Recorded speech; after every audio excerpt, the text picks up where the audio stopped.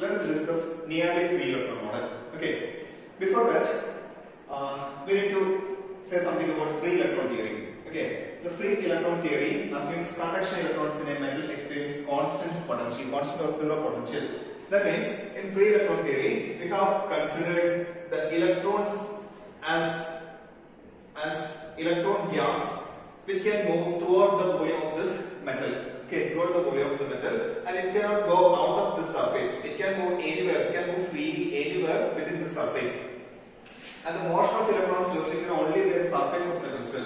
So this electrons cannot move out of the surface, but it can move anywhere inside the crystal freely. Okay, and it could explain specific electrical thermal conductivity and fermionic emission and paramagnetism. Okay, by free electron model, we could explain specific electrical heat capacity, etc. And it fails to explain the difference between good conductors, semiconductors, and insulators. And in that case, now we are making another theory, that is nearly free electron model. Nearly free electron model treat the crystal as an infinite array of points. Okay, so in nearly free electron model, this is the concept. It consider the crystal as an infinite array of points. Inside a real crystal, there is a periodic arrangement of positive charged ions through which the electrons move. Okay, if we consider a metal, there will be infinite array of points, array of lattice sites, and an atom or molecule attached to this lattice points. Okay, so when electrons become free in metals, electrons can move anywhere in this material, inside this material. So from the orbital, when this electron gets free, this electron will move away. And the charge of this ion sites, are positive. Okay, so we can call it as positive ion sites. And inside this real crystal, there is a periodic arrangement of positive charged ions. Okay, after leaving this electron, these arrangements are positive charged ions. This point is the point of positive charged ion.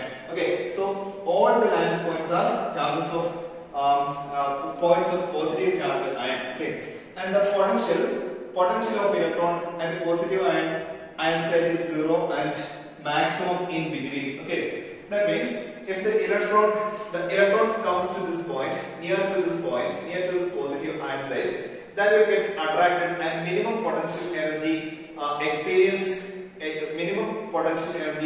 from the electron at this positive ion sites. Okay, and when it leaves from this positive ion sites, when it's moving away from this positive ion sites, the attractive force will experience. Okay, the attractive force will experience. At that time, the potential is high. We can take it as V is equal to V0, and the potential varies periodically with the same period as the lattice. Okay, potential varies periodically. These are the lattice points. This is the zero potential area. This is the point at zero potential, and this is the one-dimensional lattice. If you move from this side, then the potential slowly increases, and in the middle, it will get maximum value, and then decreases, and the potential will become zero at this point, lattice point. Okay. And this is nearly free electron model. Nearly free electron model says this concept. Okay. When we consider this kind of potential, we can write a Schrodinger equation for that potential. D square psi by dx square plus 2m over h bar square E minus V of x psi is equal to 0. Okay. And the potential V of x has the periodicity of the lattice. Okay, periodicity of the lattice. The potential at this point will be equal to the potential at this point. That will be equal to the potential at this point. And potential at this point will be equal to the potential at this point. And in that manner. Okay. So we can write V of x is equal to V of x plus a. V of x is equal to V of x plus a. If we consider the potential at this point, that potential will be same as V of x. If we consider potential at this point is V of x, that will be equal to V of x at the potential at x plus a, V of x plus a. Okay, and Bloch has shown that an equation of the type 1. This is the equation 1. Equation of the type 1 has the solution of the form psi of x is equal to u k of x into e raised to I kx. Okay, this equation has the form. The solution of this equation has the form psi of x is equal to u k of x e raised to I kx. And if we substitute this value in this equation, we will get this equation. The left side LHS is equal to RHS. Okay, so we can use this equation for the solution of this Schrodinger equation. And in 3 dimensions we can write psi k of r is equal to uk of r equal to into e raised to I k dot r, where uk of r is equal to uk into uk of r plus translation vector. And in 1 dimension we have x is equal to uk of x plus a, uk of x plus a. Okay. This relation is the Bloch theorem. Okay. Bloch theorem says that the eigenfunctions of the wave equation for a periodic potential are the product of a plane wave.